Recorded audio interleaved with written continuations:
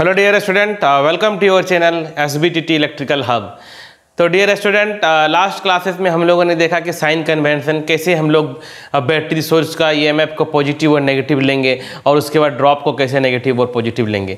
तो आते हैं तो बहुत ही इंपॉर्टेंट हम लोग जो बात करते हैं इलेक्ट्रिकल नेटवर्क में, तो जैसे कि आप लोग भी समझते होंगे KCL और KVL, जिसको हम लोग किरचॉफ्स लॉ कहते हैं। सो किरचॉफ्स लॉ में जो बेसिकली हम लोग इलेक्ट्रिकल सर्किट्स को जो सॉल्व करते हैं, जैसे कि हम लोग सबसे पहले हम लोग ओम्स लॉ का बात किए थे। ओम्स लॉ जैसे कि आप लोग जानते होंगे, जो बेसिक लॉ ओम्स लॉ। लेकिन हम लोग अभी जब बात करेंगे कुछ कॉम्प्लेक्स नेटवर्क आएगी जहां पर हम लोग को रेजिस्टेंस निकालना रहेगा, जहां पर हम लोग को करंट निकालना रहेगा, तो उस समय ये KCL और KVL मीन्स जो किरचॉफ्स का जो ये दो लॉ है बहुत इंपॉर्टेंट है। कोई भी इलेक्ट्रिकल नेटवर्क में जब हम लोग को निकालना रहेगा तो हम लोग KCL और KVL से आसानी से निकाल सकते हैं। तो ये KCL और KVL को डियर स्टूडेंट अच्छा आज हम लोग की क्लास में जो है कि क्लियर हो जाएगी, और आप लोग देखिए इस KCL और KVL को हम लोग सभी समझते हैं। ठीक है, तो KCL और KVL, तो KCL मतलब हम लोग क्या समझ, देखिए मैंने स्टेटमेंट को लिख के रखा हूँ, आप लोग को जो है कि क्लियर हो जाएगी 2 मिनट में।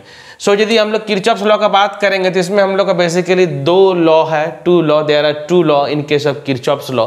The first one is that is the KCL means Kirchhoff's current law, और किरचॉफ्स करंट लॉ को पॉइंट लॉ भी वो कहते हैं और जंक्शन लॉ भी कहते हैं, याद रखिएगा हमेशा। और दूसरी सेकंड वाली जो है वो Kirchhoff's voltage law, that is also known as mesh law. क्या है? Mesh law. तो हम लोग 1 by 1 समझते हैं। तो पहला बात जो हम लोग बात करेंगे dear student, Kirchhoff's current law होती क्या है? What is Kirchhoff's current law, KCL? So CL, it states that any electrical network, the algebraic sum of the current meeting at a point or a junction is 0। मतलब समझ गए होंगे आप लोग क्या है, मतलब इलेक्ट्रिकल नेटवर्क में बात करते हैं कहीं पर एक जंक्शन पॉइंट यदि बन रही है, ध्यान देखिएगा। अब यहाँ पर मान लेते हैं कि I1 करंट आ रही है कहीं से, यहाँ पर फिर I2 करंट इस जंक्शन में गई है। ठीक है, I2 करंट, ठीक है ना। अब देखिएगा यदि यहाँ से इस करंट I3 बाहर निकल रही है, क्या हो रही है? I3 करंट बाहर निकल रही है। फिर देख रहे हैं कि I4 करंट अब बाहर निकल रही है ना। तो देखिए current meeting at A point, मतलब जो इंटर कर रहा है और जो लीव कर रहा है वो क्या होगा? दोनों आपस में बराबर होगा। क्या होगा? वो जितना करंट इंटर करेगा कोई भी नोड पे, कोई भी जंक्शन में, और जितना करंट लीव करेगी वो क्या होगा? आपस में बराबर होगा। मीन्स हम लोग क्या लिख सकते हैं, यदि हम लोग इंटर को पॉजिटिव मानेंगे तो लीव को क्या होगा? हम लोग नेगेटिव मानेंगे। तो यहाँ पर हम लोग वही कन्वेंशन सिंपल लगा रहे हैं। यदि इंटर कर रही है तो देख रहे हैं हम लोग I1 और प्लस I2, ध्यान देखिए, ध्यान से समझिए, और प्लस हम लोग बाहर क्या निकल रही है? -I3 प्लस -I4 लीव कर रही है करंट इज इक्वल टू 0। मतलब बेसिकली हम लोग क्या कह सकते हैं कि I1 और plus I2 is equal to I3 plus I4। मतलब करंट कोई भी जंक्शन में कितना इंटर हुआ है और कितना लीव कर रही है वो दोनों आपस में बराबर रहेगी, जिसके बारे में हम लोगों को KCL में पता चला। KCL का स्टेटमेंट में यही है कि कोई भी जंक्शन में जितना करंट इंटर करेगी और करंट जितना लीव करेगी, दैट इज द सिंपली देख सकते हो कि सेम है। मतलब algebraic some of the current meeting at A point is 0 है ना। अब इस पॉइंट में जितना भी करंट मीट हो रहा है, देखिए अलजेब्रिक सम क्या है? 0 है। तो ये हो गया KCL का स्टेटमेंट, जो बहुत ही सिंपल है और बहुत ही आसान है। ठीक है, नेक्स्ट में हम लोग बढ़ रहे हैं किरचॉफ्स वोल्टेज लॉ और मेश लॉ। एक्चुअली ये हमेशा क्लोज सर्किट में होगा, मेश में होगा, लूप में होगा, इसीलिए इसको हम लोग मेश लॉ भी कहते हैं। तो आइए हम लोग इसको समझते हैं कि एक्चुअल में ये होता क्या है। ठीक है, अब देखते समझिए, इसका मैं एग्जांपल भी आपको अभी समझाऊंगा।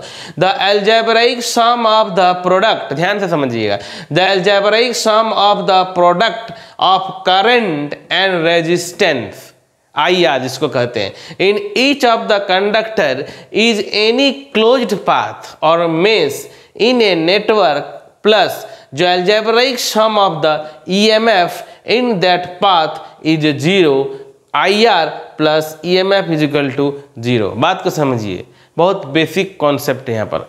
तो यहाँ पर हम लोग क्या समझ रहे हैं, कोई भी यदि मेरे पास नेटवर्क है, बेसिकली हम यदि बात करेंगे इसको समझिए। पहले मैं आपको एक एग्जांपल दे रहा हूँ, उसमें अभी आप लोगों को KVL को जो है कि पूरी तरह से आपको क्लियर कर रहा हूँ। तो ठीक है, हम लोग एग्जाम्पल पे आते हैं।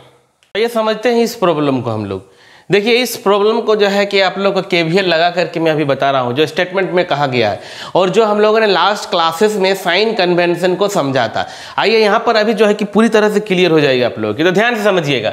तो देखिए ये कोई मान लेते हैं कि तो आपके पास कोई एक नेटवर्क है, मतलब क्लोज्ड पाथ, ठीक है, ये कोई एक हम लोग के पास क्लोज सर्किट है। अब देखिए यहाँ पर रेजिस्टेंस R1 है जो I1 करंट है, यहाँ पर आइए रेजिस्टेंस R2 है और देख सकते हैं कि हम लोग का जो सोर्स टर्मिनल बैटरी लगा हुआ ये पॉजिटिव है, नेगेटिव और पॉजिटिव, ठीक है। अब हम लोग बात करते हैं ना कि जब हम लोग कोई भी इस टाइप का लूप देखते हैं तो हम लोग कोई एक डायरेक्शन में मोशन लेते हैं, या क्लॉकवाइज लीजिए एंटी क्लॉकवाइज लीजिए, लेकिन हमेशा एक ही रिफरेंस लेना होगा। मतलब क्या हम बात करने जा रहे हैं, मैं बात ये कहने जा रहा हूं कि यहाँ पर हम लोग मोशन करेंगे, ट्रेवल करना पड़ेगा, मतलब इस लूप में हम लोग अभी घूम रहे हैं मान लेते हैं। तो देखिए मैंने क्या किया हूँ, इसको अभी क्लॉकवाइज लिया हूँ, देखिए ध्यान से, ये हम लोगों ने क्या किया, क्लॉकवाइज मोशन लिया, इसे क्लॉकवाइज होती है ना। तो अब देखिए हम लोग बात करेंगे जो केवीएल में क्या कहा गया है, ध्यान से समझिएगा इस स्टेटमेंट को, IR plus EMF, I into are plus EMF, जो भी तो आपका जो सर्किट में कंप्लीट होगी उसका अलजेब्रिक सम लेंगे।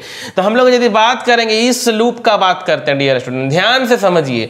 तो देखिए हम लोग अभी क्या कर रहे हैं कि क्लॉकवाइज रोटेशन कर रहे हैं, क्या कर रहे हैं, क्लॉकवाइज रोटेशन। तो क्लॉकवाइज रोटेशन कर घूम रहे हैं, देखिए तो हम लोग देखिए ऐसे जा रहे हैं, देखिए ध्यान से देखिए ऐसे जा रहे हैं ना, तो ऐसे जा रहे हैं तो करंट भी किधर जा रही है, देखिए तो करंट भी किधर जा रही है, जिधर हम लोग का मोशन है उधर ही करंट जा रही है। तो देखिए आप लोग को बताए थे उधर हम लोग राइज इन जब बात करते IR ड्रॉप में, तो मैंने कहा था कि यदि हम लोग करंट का डायरेक्शन में और मोशन सेम जाएंगे तो क्या होगा डियर स्टूडेंट, बताइए, -IR होगा। क्या होगा, -IR। मैंने बताया था लास्ट क्लास में कि नहीं भी ठीक है, यदि लास्ट क्लास नहीं भी दिखे तो नो प्रॉब्लम, समझिए बात को। यदि हम लोग जिस मोशन में जा रहे हैं उधर ही यदि करंट जाएगी, देखिए जिस डायरेक्शन में मोशन जिस डायरेक्शन में करंट तो होगी नेगेटिव, क्या हो जाएगी, नेगेटिव। तो अलजेब्रिक सम, तो देखिए IR यहाँ पर क्या हो जाएगा, -I1 R1। आगे बढ़ते हैं सर्किट में, आगे बढ़िए, चलिए देखिए आगे बढ़ रहे हैं, देखिए ध्यान से देखिए ऐसे नीचे जा रहे हैं। तो देखिए करंट डायरेक्शन देखिए, ध्यान से देखिए, इस I2 यहाँ पर जो I2 करंट, ध्यान से देखिए I2 करंट डायरेक्शन में जा रहे हैं, सेम डायरेक्शन में, देखिए करंट भी और मोशन भी, देखिए ध्यान से करंट भी और मोशन भी, तो -I2 R2। आगे बढ़िए, धीरे धीरे आगे बढ़िए, देखिए अब क्या हो रही है, प्लस से माइनस, मतलब फॉल इन वोल्टेज। हम लोग का बैटरी का वोल्टेज क्या हो रहा है, पॉजिटिव टू नेगेटिव हो रहा है। तो पॉजिटिव टू नेगेटिव होने पर क्या लिखते हैं, -C, क्या लिखते हैं, -C। तो यहाँ पर क्या है, -E2। आगे बढ़िए, चलिए घूमते हुए चलिए, ऐसे घूम रहे, देखिए ध्यान से देखिए, हम लोग मोशन ऐसे लिए थे, आगे बढ़ रहे हैं, देखिए ऐसे बढ़ रहे हैं, ऐसे बढ़, देख रहे हैं, देखिए ध्यान से यहाँ पर। तो यहाँ पर देखिए करंट क्या है, ध्यान से देखिए, हम लोग मोशन इधर हो रहा है, करंट अपोजिट हो रही है। तो जब भी मोशंस के अपोजिट करंट हो तब हम लोग क्या लेंगे, बताया था ना, पॉजिटिव लेंगे।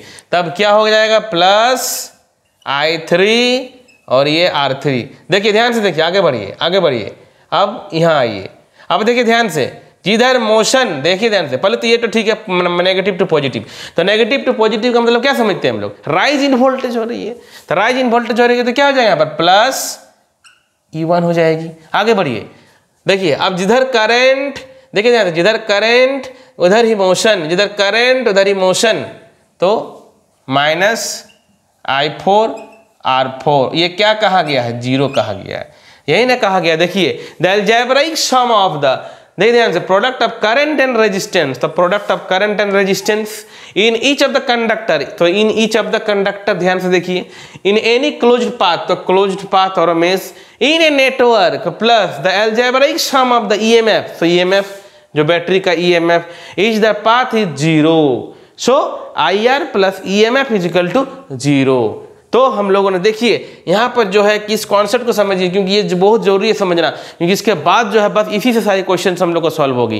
क्वेश्चंस तो कराऊंगा ही, पहले तो थ्योरी को क्लियर करना होगा। सो देखिए स्टेटमेंट तो समझें, एक हम लोगों ने एक सर्किट को लिया, मोशन को समझा, EMF कब राइज करेगी कब फॉल करेगी, करंट का नेगेटिव क्या होगा पॉजिटिव क्या होगा, सारी चीजें स्मूथली क्लियर हो गया। ठीक है, मोशन में जब चलेंगे करंट के साथ में यदि जाते हैं तो नेगेटिव होगा, करंट के अपोजिट जाएंगे तो पॉजिटिव होगा, बैटरी का नेगेटिव टू पॉजिटिव जाएंगे तो पॉजिटिव होगा, बैटरी का पॉजिटिव टू नेगेटिव जाएंगे तो नेगेटिव होगा। बस यहां पर लगाना है और हम लोगों को ये जो है अलजेब्रिक सम सिंपल जो केवीएल का बात करेंगे ये क्लियर हो गई।